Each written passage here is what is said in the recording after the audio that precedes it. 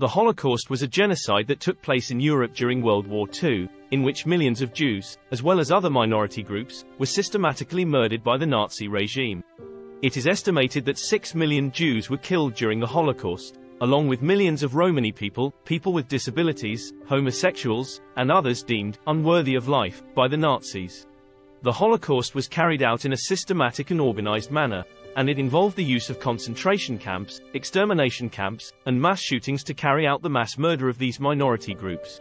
The Holocaust is considered one of the darkest episodes in human history, and it has been widely condemned by the international community. The Holocaust had a devastating impact on the Jews and other minority groups who were targeted, as well as on Europe as a whole. The memory of the Holocaust is preserved through Holocaust education and remembrance, and it is important to learn from this tragedy in order to prevent such atrocities from happening again in the future.